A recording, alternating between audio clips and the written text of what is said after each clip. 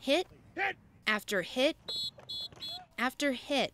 Football takes a toll on the body and the brain as concussions sideline players for days and sometimes even weeks. I got to thinking, why wouldn't they have within that helmet some electronics to measure the hits that a player is getting and possibly to have a response system. An electrical engineer by trade, Troy sketched out a rough draft of his idea. The first thing that came to my mind was the car airbag. And what if you were to put miniature airbags inside the helmet that were controlled by a computer? Troy says that computer would then control the airbags, inflating and deflating them in certain areas of the helmet upon impact. And the net result of that would be a more precise and intelligent dampening of the forces. Troy's idea is patent approved and has received recognition from several experts, including neurologists.